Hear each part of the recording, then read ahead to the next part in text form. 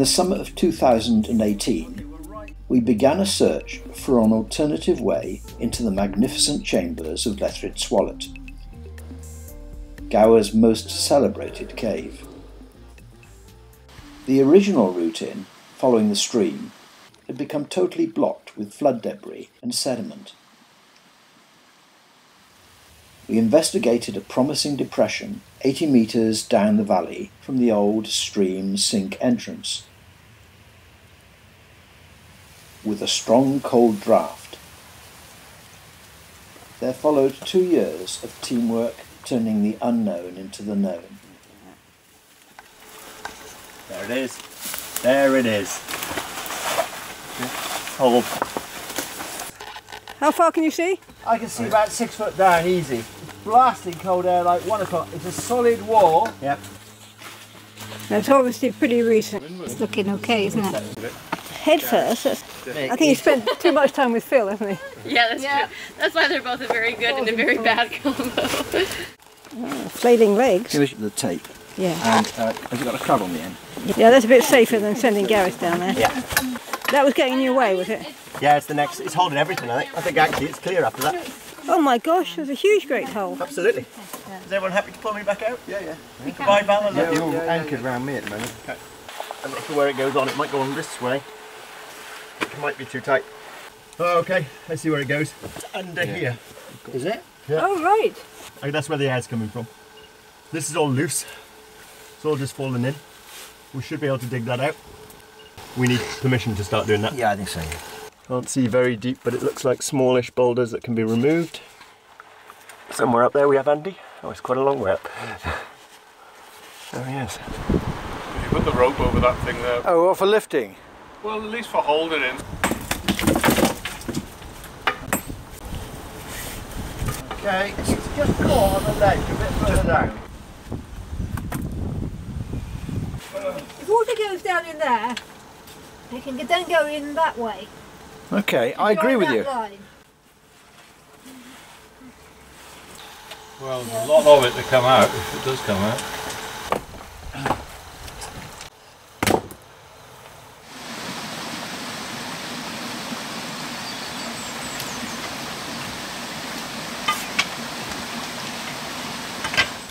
Not going. Well, that wasn't very impressive. I'm sorry about that. I would give it to be a bit more explosive.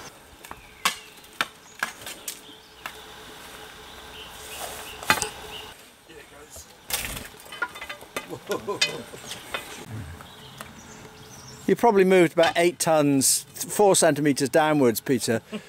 It's all right, I think there'll be a way. Whoa. This is taking out the flake that's blocking the way down.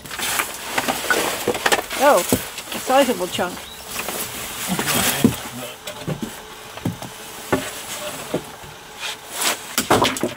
After excavating the entrance rift, we found it split into 2 slots, one narrow and upwards, and one very narrow and twisting downwards. This is our rift up here. It looks like it's negotiable, but you've got to remove this, I think. 30 centimetres, 35 centimetres wide. The roof goes up 20 feet. Right, Antonio can now peer around the corner. But this block that's here will come out, so that'll make it a bit easier for editing. So she's now standing up in bigger passage around the corner. Right, that's you down below, in the bottom of the rift. Tree roots, and it's over 2 metres high this year. There's some rocks which are, I'm not going to touch too much. And then below us, that parallel rift persists. A stack of boulders and slightly more dodgy bit of roof. Peeked around the corner and I saw that there was a bit of space beyond, but And then down in the floor here, a passage which takes the water. So if we took that red thing by your helmet out, yeah, you could get in, could you? yeah, because that would be straight ahead from where I am now.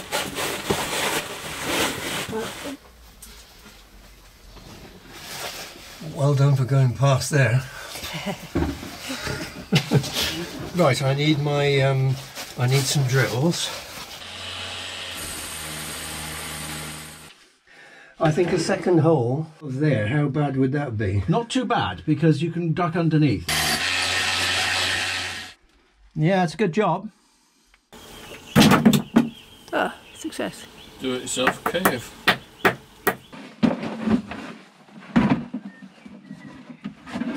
That's the nature of the material.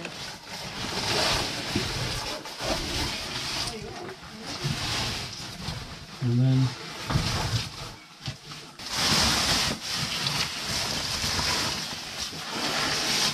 the descent into Bung Chamber was guarded by a 1-ton, loosely jammed block. This was nervously passed, and eventually, even more nervously, prized off. Icarus covered in muddy water. Quite cozy. So this is the most roomy part of the cave. The old pebbly stuff. But it's the laminated stuff that's settled on top of the bank, like, and there's style on top of that and stuff, isn't it? Oh yeah. I'll just move one or two of these stones, just to make it slightly easier to crawl up there. It's just lying there? Yeah, just lying there, like that end was just slightly stuck in the mud there. Yeah, just sit on surface. Up in there is a choky area. Little space up there. Yeah. It would be viable for us to remove some bits and pieces of this. Seems to be something up there. I thought there was some sort of a little bit of a gap on the right there. There's quite a lot of draft coming straight at me here. Yeah. From you. Quite a lot of spacing below. Yeah. So there's another level beneath us. It goes absolutely nowhere. Oh, the one straight ahead, yeah. The tube ended abruptly at a blockage made of rocks embedded in a pinkish mud matrix, the red choke. The sediment was a sandy clay and curiously separated big rounded blocks that could fall out without much notice. This looked like very old material, and we felt it was a good option to dig this out to reach the annex chamber of Llethryd. The old survey we were using implied that we were just metres away. Digging the red choke was a major team activity, and gravity made it a bit nervy at times. But tons of rock were eventually transported to the surface. Flooding sometimes destabilised our dig, but it was encouraging to see the water rush into the cave to what was obviously open passage on the other side of the red choke.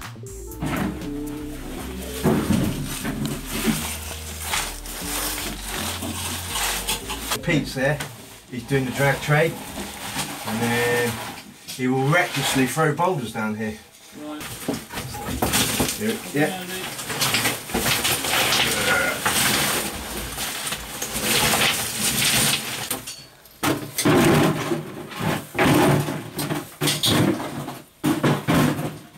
It is wonderfully efficient. It's quite good actually. This is a self-digging choke at the moment. A state of play after the last lot of rockfall. And some bits that have dropped themselves. So now we don't trust that roof up there. We're going to attempt to make a scaffolding tunnel of some sort.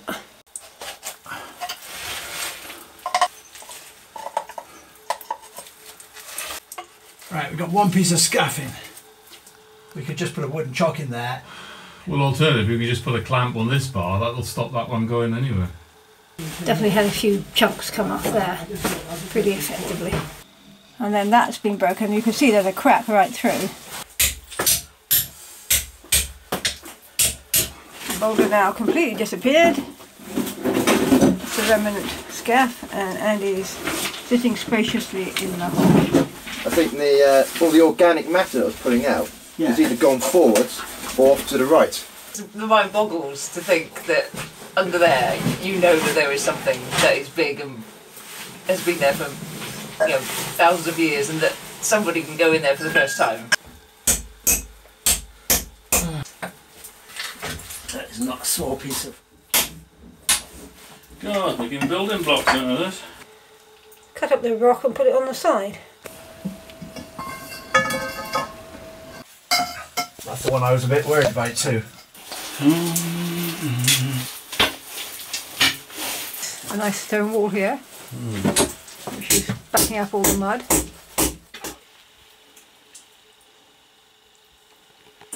So there's space under these boulders here. After a couple of months digging, a corner on the right-hand wall was opened up, and we could peer through a tiny, very drafty window to open passage and a sort of shaft. First of all, I'm just going to record the hole, which we think goes down for quite a way. Certainly about 3 metres. We had expected to go up into the annex, but this went down. I don't know how far I'll get on this. I'm going to get my body in, but there's no space afterwards. It goes down an extra metre beyond what we can see.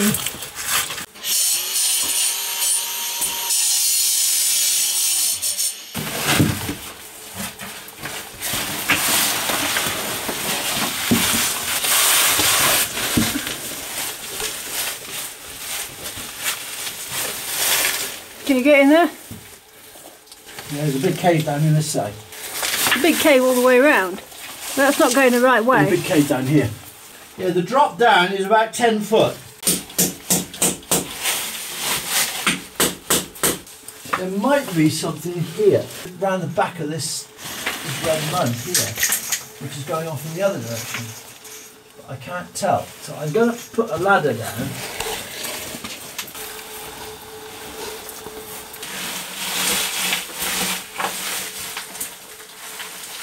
You're right, you don't have space. No problem. Right, it's choked in that direction. Completely?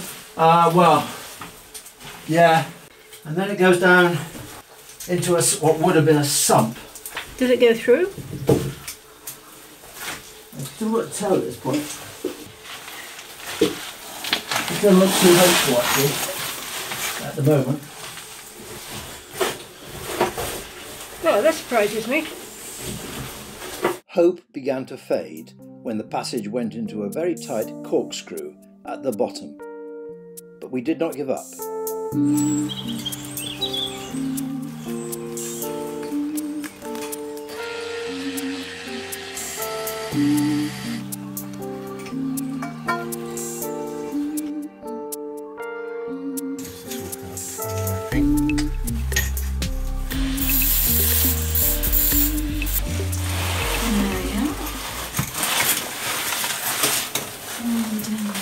Breathing himself down for the tiny hole. And you're going to want to sit on the edge of that rock where your toes are on. It's going down into the tube.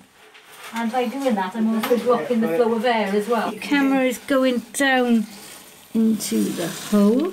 So we can't tell what direction the tube underneath is going. See, I'm wondering if it's going off on the left. There's a little passageway. Height of the passage up to 1 metre.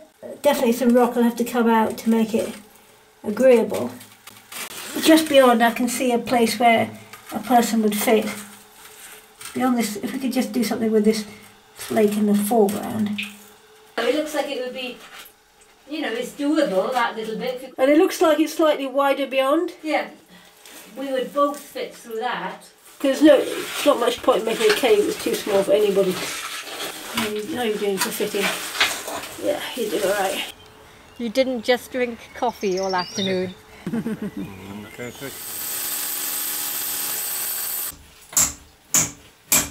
It's muddy. It's very, very muddy.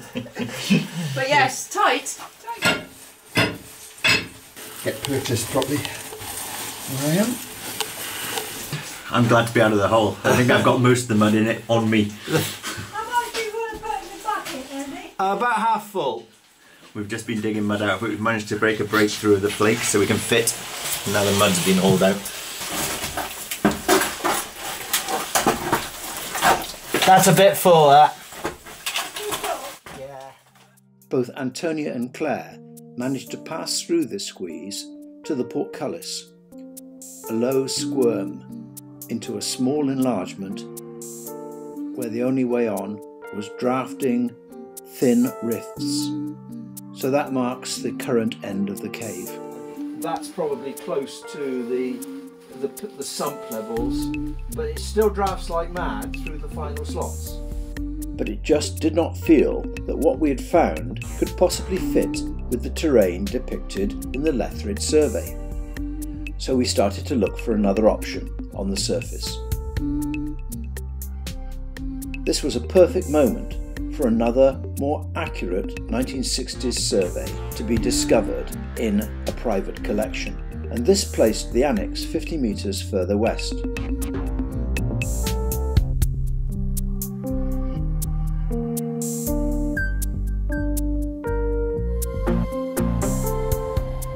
So using a LiDAR surface image and an overlay of the new survey, we identified where to look next. And so began our next dig. Found another one. Does it look good? Well, I can't tell because you need to clear the moss. I like this up here. I really do hope you find what you want.